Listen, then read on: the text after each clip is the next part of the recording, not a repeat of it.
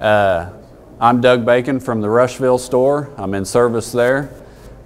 Seth Lawyer from Parts, and Steve Ginder's walking around here. He's going to talk to us some on the numbers here at the end. He's in sales at Greensburg. So, got a video for you. We're going to talk a lot about upgrading and why we should upgrade, where we've been, where we're going.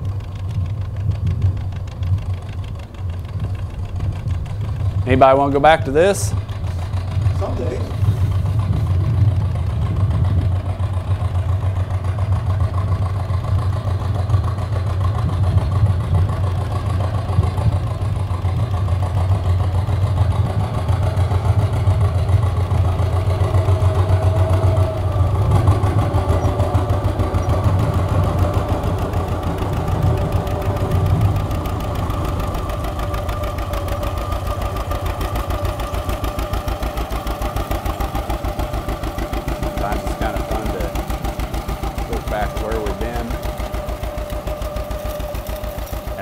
Have any of us upgraded from here?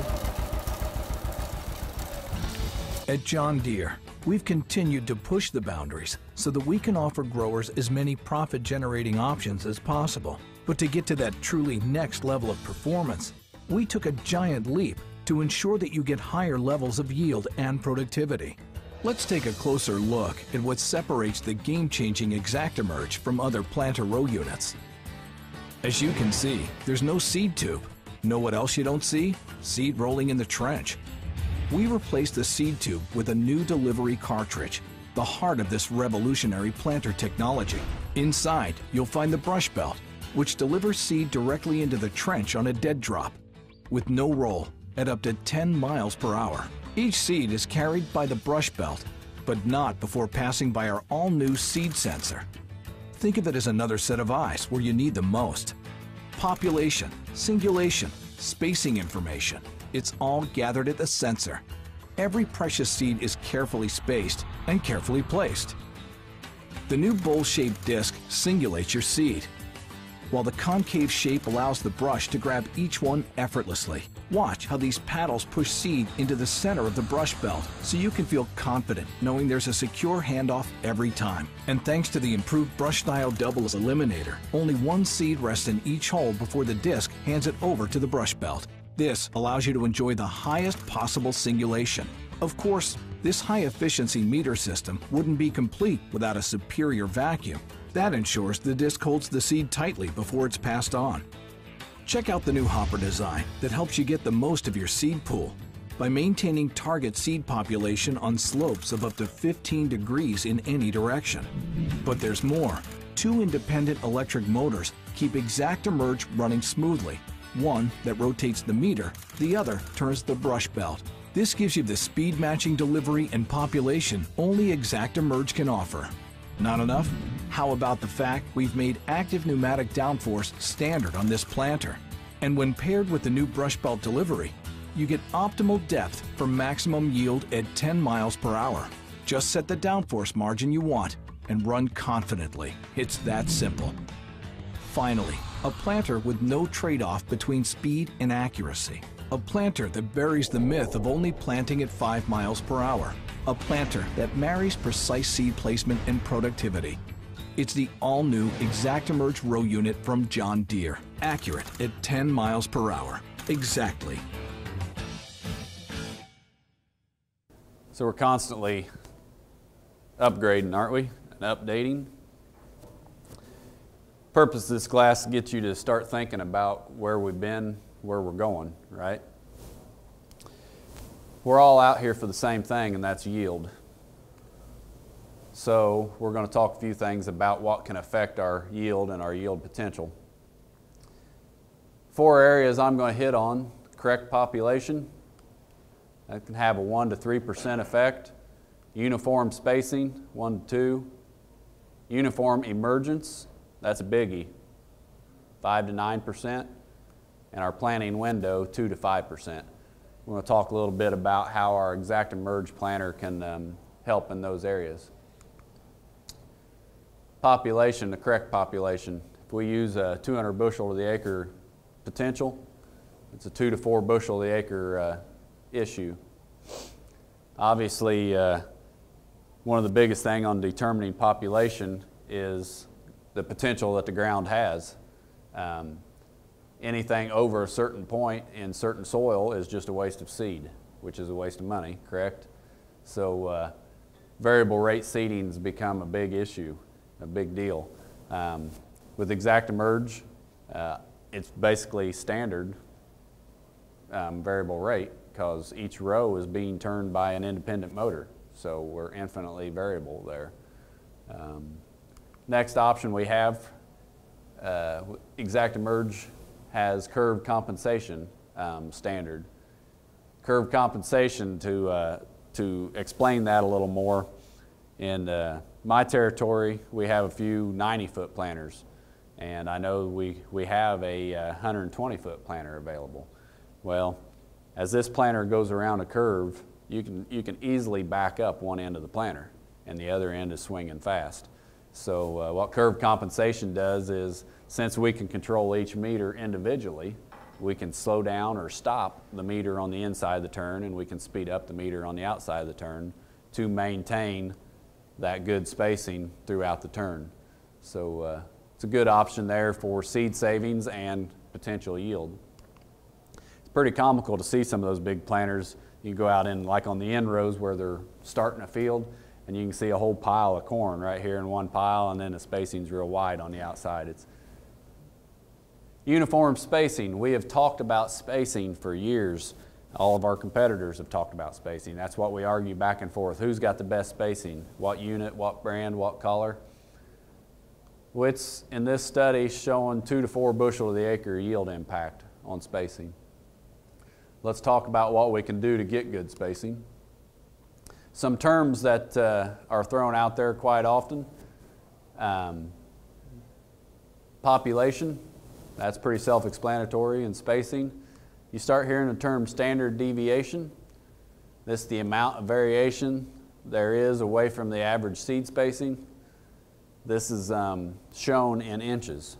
So basically, if we're wanting a 6-inch spacing, every inch or 1/4 inch or 1/2 inch that a seed is not spaced perfect, that's the deviation. This bottom one here, which I'm not sure what happened there, it's off the screen a little bit, but COV, we see that on our monitors. We can monitor that. The coefficient of variation, this is the amount of variation as a percentage of the average spacing. So we take the deviation, divide it by what the spacing is supposed to be, we come up with our variation percentage. So just a definition of those terms that we use quite often nowadays. Got a little chart here. Explain this a little bit. Our perfect spacing, everything's in zeros. 1% skips. So basically we have 1 skip out of every 100 seeds. You can see what it does to our COV. This is what we're going to read on the monitor. Our deviation averages out to this. But what are we really concerned about? The effect on our yield. That can be a 1.3 bushel to the acre loss on 1% skips. 1% doubles. We've preached for years, you know, we want to control our skips and our doubles. What's our doubles do? 1% double, these numbers match, right? This is what's going to show on the monitor. Same difference as our skip, but what's it do to our bottom line? It actually increased the yield just a hair. Probably enough to pay for that extra seed we wasted. So it's kind of a wash. And these 3 lines down here show misplaced seed, basically deviation. The population's correct, but we didn't place that seed right. So what's it showing as far as how important that spacing is? Until we get down here and are basically misplacing that seed up to probably 1 inch off, it really has no effect on yield. This next chart's kind of the same thing, just describes it. Up here at the top, we've got perfect spacing. Boom, boom, boom. Everybody's given 100%. If we put 1 skip in there, we've got 110 out of this plant and 110% out of this plant, which, like we joked earlier, in 2012, that might have been our best option right there. But we've got 0% because this plant here in the middle is missing. So right here's our loss, our 73% of our potential yield. To show a double here, this guy's 100, this is 100. Our two doubles are given 70 each, so that come out to 140%. Actually shows the reason for our yield gain. Then down here it shows our misplaced seeds and the effect they have. Moral of that whole spacing story, not that it's not important, it is important. Misplaced seeds are sometimes bad. A missing plant altogether, a skip, that's always bad. Extra plants, kind of a wash. This last year, and I'm not blaming any particular seed company, we've seen it across the board, but seed was trash. There was fines in it, there's little bitty kernels mixed with large flats. It was hard to plant. So when we're out there fighting our singulation, which side do we err on? Skips or doubles? Doubles. Yeah, that's kind of the point we're trying to get across here. Yes, we'd like perfect spacing, but if we can absolutely not get it, and it's not just a John Deere thing, I chased some Precision, some Brand X, they weren't getting it either in certain varieties. Let's err towards the double side. So what affects our singulation, or ultimately our spacing? That's what we see once the corn comes up, correct? So we got to start with our meter, be able to singulate it accurately at whatever speed we've got. Can we plant 40,000 population at 7 miles an hour with a finger pickup? You can't do it, right? Speed killed there.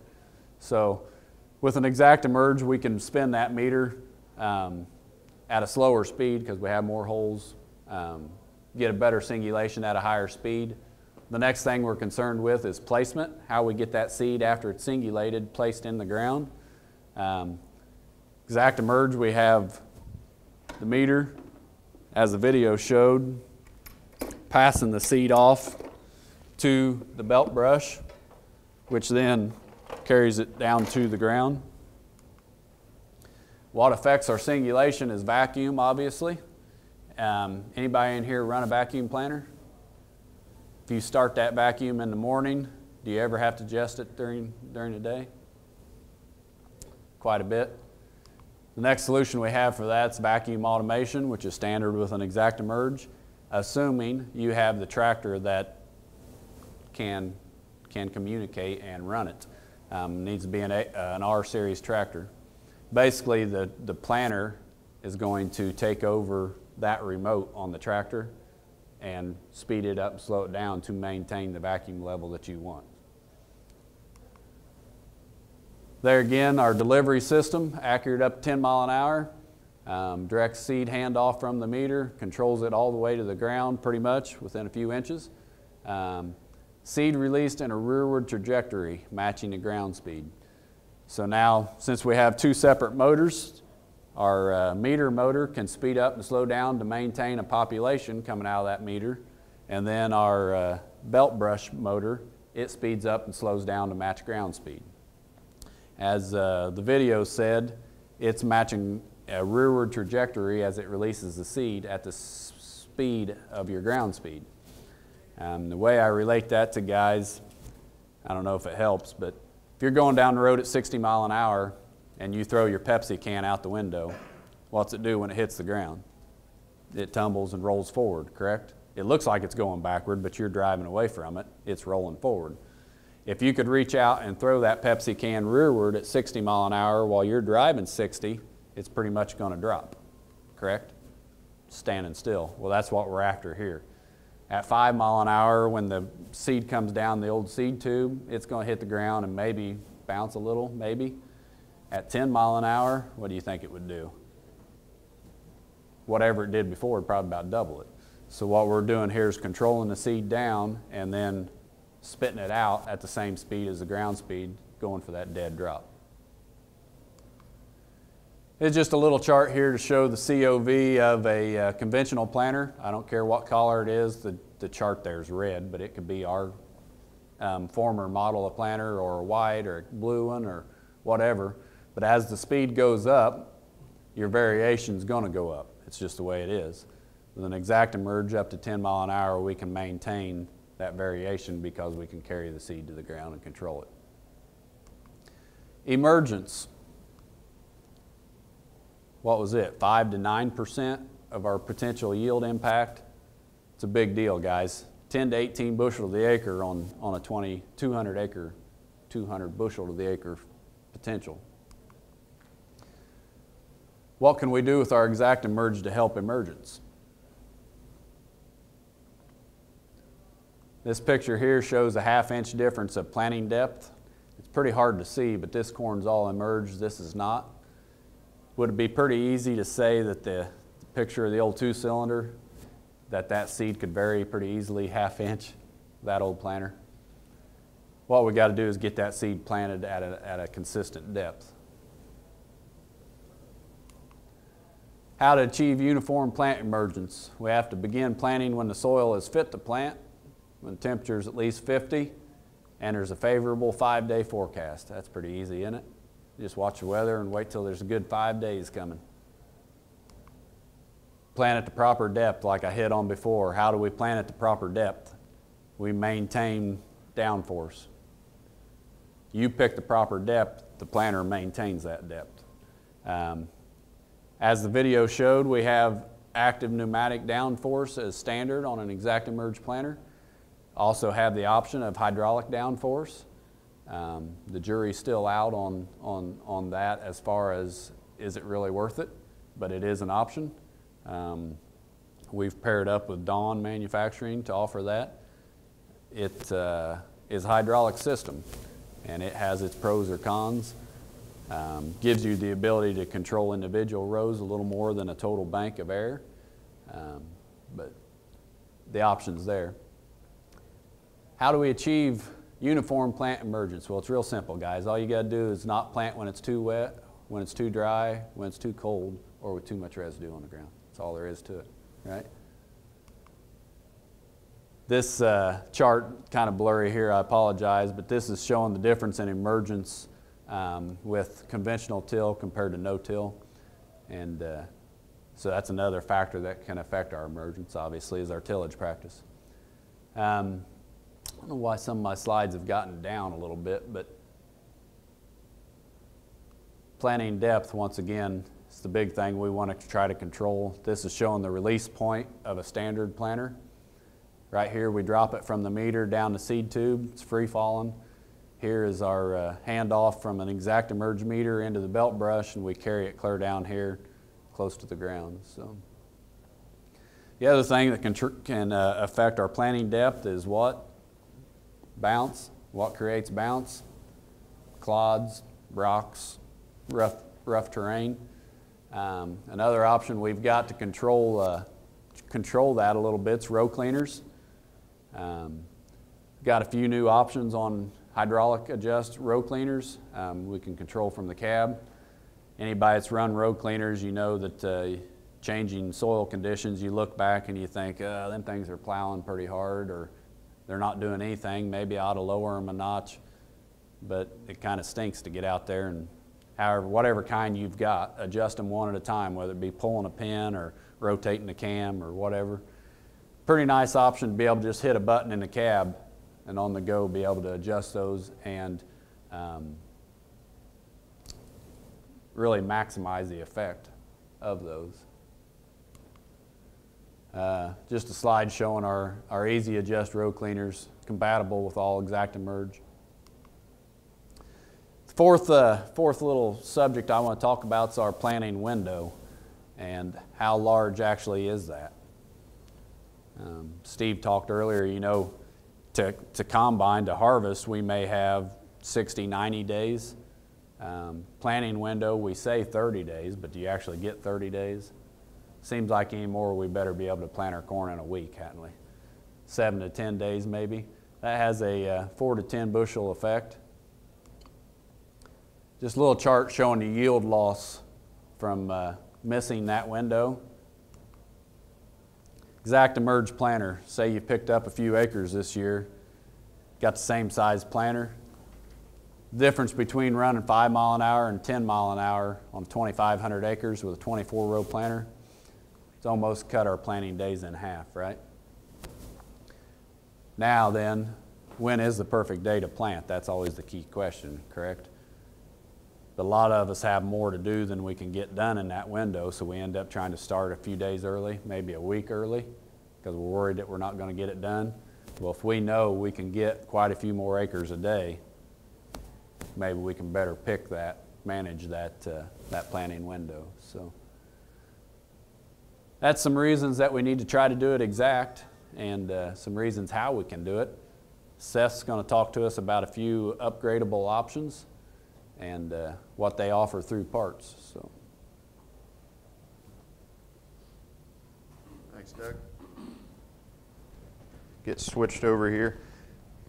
Like Doug said, basically, I'm just going to kind of briefly hit on a few retrofit part attachments that would have come standard on the MaxEmerge 5 and the ExactEmerge units that are now retrofittable to planter units, model year 2015 and prior.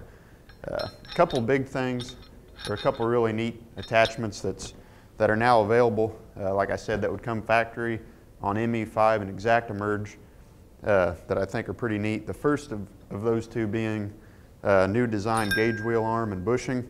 The arm itself looks very similar to the same one that Deere has used for years, but this bushing is actually what they had changed. It's only threaded right in the center, and I'll pass this around. And what that does, with it being threaded only in the center of that bushing and flush on the ends, basically when you get to where you're going to set your gauge wheel and get it adjusted correctly, once you run the bolt through it and tighten that bushing down, it'll actually help seal off dirt and debris from getting in between your arm and the bushing, and that's obviously what causes wear. So Deere says that you could get up to 3 times the life out of this gauge wheel arm and bushing design. And if you're like me, you hear, well, 3 times the life, that's automatically going to be 3 times the money. Well, so I kind of did some research on that, and it's really, it's actually a really cost-effective option. They're in the spring catalog now. You guys should have all received one of these in the mail. And I believe the arm and the bushing, it's right around $45 for the assembly, which is really just a couple bucks difference from the original style. So really cost effective, much more life, much more wear, and just a better design altogether. Another cool option that, like I said, would be factory on 2015 and later, but still retrofittable to previous models, the new vac chamber cover. I guess really kind of like the gauge wheel arm, doesn't look any different than before. The biggest advantage of this design, snap in, snap out, knocker wheel, and scraper. So instead of in the past having to take a few screws out to replace those, it's just as simple as pulling a tab, snapping it in, and pulling it right back out. So if you get to a year where we're changing crops a few different times throughout the season, can certainly save a lot of downtime. You know, nothing, they really didn't try to reinvent the wheel there, but pretty cool design. Some aftermarket attachments. I'm just going to barely scratch the surface on these. I would encourage you guys, if you have some downtime, go to Deere.com, add more attachments, and the possibilities for some of the attachments out there are endless. So I'm just going to hit on a few common ones here. On the left, simple unit mounted screw adjust row cleaner. Really simple design, tried and true, been around for a while. Really basic design. Like Doug kind of hit on, the only downside of this is that there's a difference between looking at it and knowing that it needs adjusted and running out of the cab and adjusting it. So certainly a design that's been around for a while for some time, because I mean it's always worked if you just keep it adjusted correctly. If you want to go one step further from that, Deere is actually partnered with Dawn, so a lot more of those attachments are more readily available than they were in the past. And Dawn actually offers a frame-mounted, hydraulically adjustable row cleaner runs through the Power Beyond, so all those all the modifications and the adjustments that we know we need to make can be done from the cab. Real simple, still has the same benefits of a standard row cleaner, just a little more versatile. No-till coulters, kind of like the name implies. You know, a lot of guys always think, well, I work on my ground, I don't need no-till coulters. Anymore, there's a lot of guys that are going to a coulter, unit-mounted coulter, whether they're conventional till or not, just for the advantage of having something else to initially penetrate the soil. And you know, whether it is no-till or worked ground, there's still some advantages with that initially making the first slice in the ground. Obviously, you're going to get more life out of your opener blades, more life out of the bearings, and then with it fracturing the ground, you'll actually also see less sidewall compaction, and you get more uniform closing since the soil is already fractured. So I mean, really, everybody's seen them, and there are a few different options, whether you want to go 13 or 24 wave blades, bubble blades, you know, a lot of options there. Really simple design. And then kind of taking that one step further, I believe Yetter, this is through Yetter. It's a unit-mounted row cleaner and coulter combination. So do two things, one with one attachment. Really neat design there. Another thing that the Deere has recently come out with, and again you can see this in the spring catalog, they now offer a cast spoked gauge wheel. And obviously, like the name implies, you see it is spoked. The advantages of this, you know, whether we like to admit it or not, we've all been out running through a field when ground conditions probably weren't quite right. Maybe our neighbors were out there planting, so we felt like we needed to. And you get in some spots that are a little wet, you just kind of look forward, don't look at the planter, and just drive through it. Well, the big advantage of this style, with it having the spokes, gives more room for trash, for residue, for mud to go through without getting wedged in between the opener blades and the gauge wheel itself. When that happens, something's going to drag. When you get drag either in the opener blade or the gauge wheel, something's going to wear. Another thing that I think is really unique about this design it would be in the bearing retainer. Old style gauge wheels, how do you change the bearing? Pull the wheel off, split the wheel, and then usually by the time you do that, you realize the plastic half's shot. So you're running to Smith's, grab a new wheel half, go back, put it all together, cuss trying to put the tire back on the wheel, and it can be a headache at times. Really neat thing about this design, you undo a snap ring, bearing comes out, you don't have to split the wheel. Real simple, really serviceable, very little downtime. And like I said, it is a cast rim, so you ought to see more life in that design as well. Dawn Curve Tine M-Series closing wheels. Another option that's been pretty popular for us here last year or two especially. They are fairly new. As you can see, they are a tined cast wheel. Advantage of this, obviously, is over cast and even rubber closing wheels. Those help fracture the sidewall. You get less sidewall compaction, more uniform seed to soil contact, and then all that should eventually lead to a more uniform emergence. And Doug kind of hit on the importance of emergence. And another thing that I really like about this design, same hardware, same mounting style as the earlier style rubber and cast closing wheels. But another option that's been really popular, I know Jeff here's put some on, what was that, last spring? 2 years ago. They starting to see more and more guys do that. And I'd say of the ones we've sold, probably half the guys went the curved tines all the way across the planter. About the other half still kept one of the original rubber tires, rubber closing wheels, and then put one curved tine per row. So really neat option. Like I said, just kind of scratching the surface on different attachments there.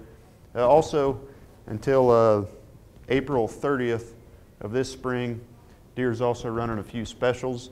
$3,000 off if you'd want to upgrade to SeedStar XP, $1,000 off SeedStar 2, as well as $2,000 off Row Command.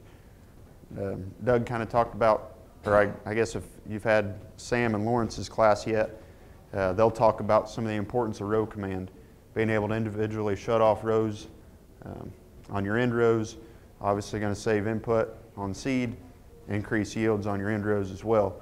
So really beneficial option there that you could have an opportunity to save a lot of money on. $500 off active pneumatic downforce. Doug talked about the advantages of that. $500 off variable rate drive. Again, if you're going to try to lower input, might as well take advantage of being able to save a little money on that.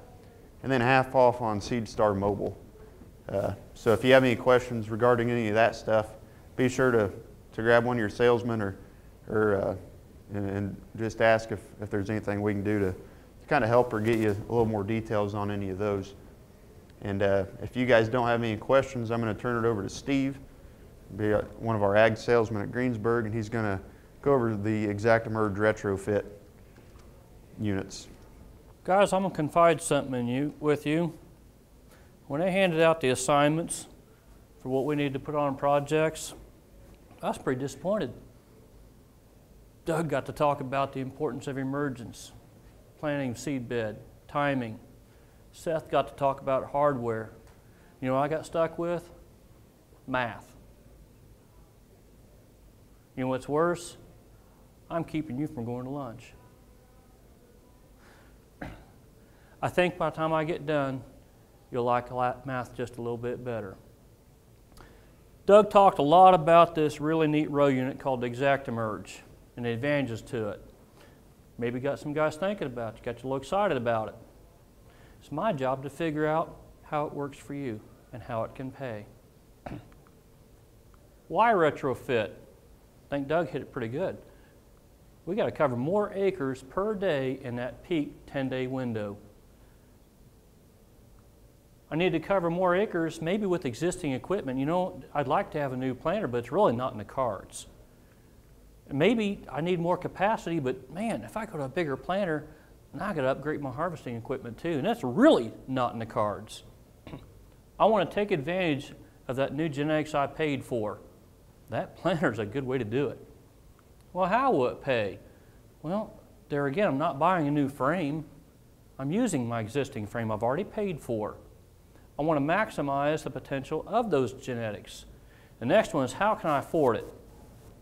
If anyone has bought a new planter in the past 4 to 5 years, I'd sure like to know who got 0% for 48 months on it.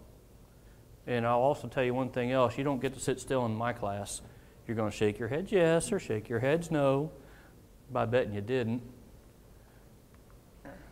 High productivity and precision, what am I talking about? Okay, these two pictures, this one, which, oh man, I wish it would have been more distinct, and this one, I took myself last year after our ExactEmerge demonstration planter, and it planted at 8 to 8.5 miles an hour in a field that was hit one time with a VT tool.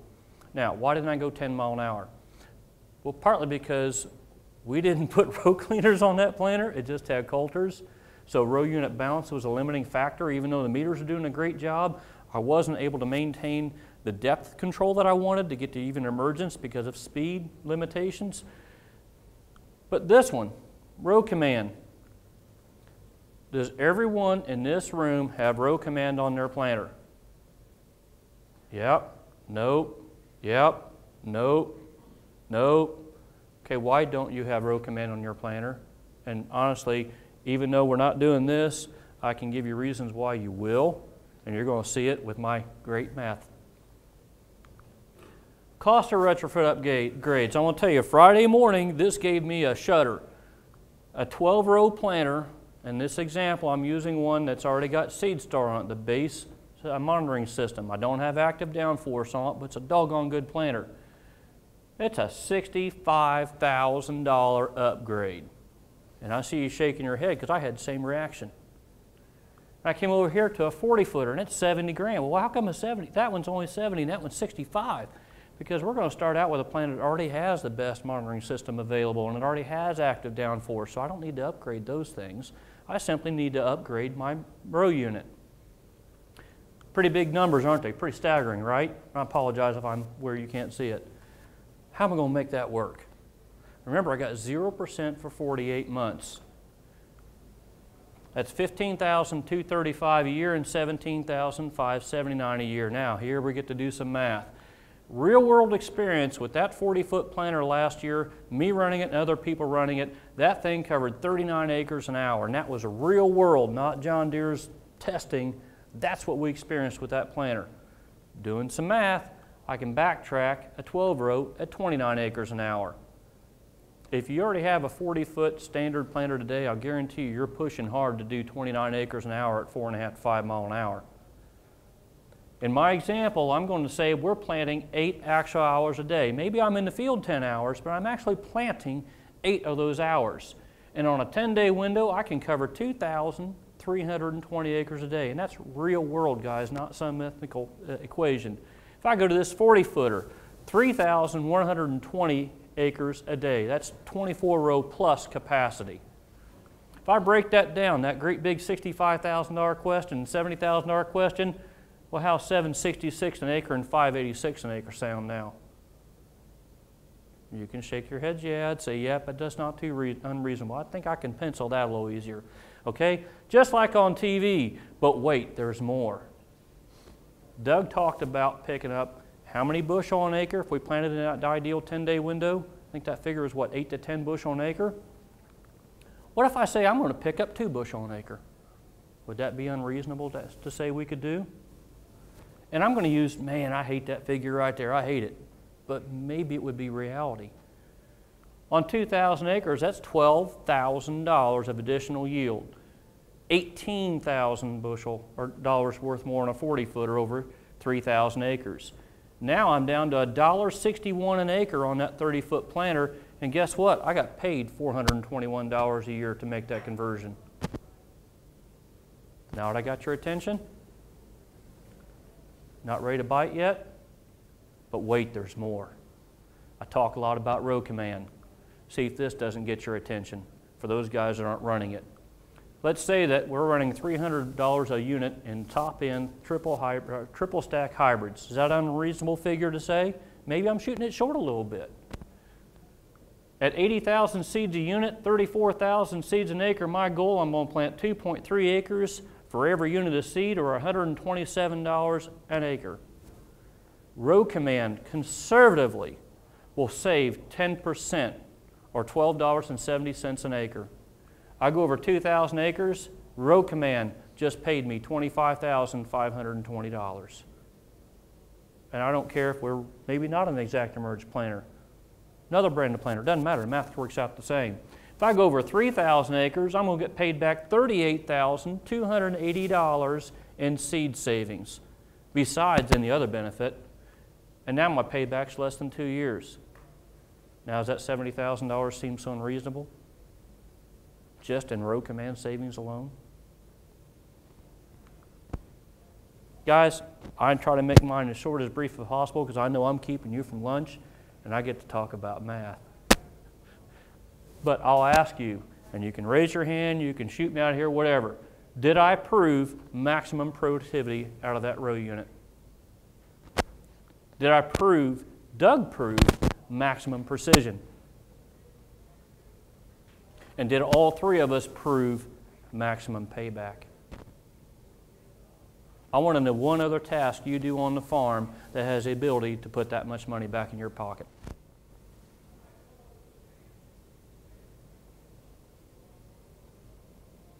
Guys, thank you very much for attending. If you have questions, please. And I'll give you this one shot. One shot.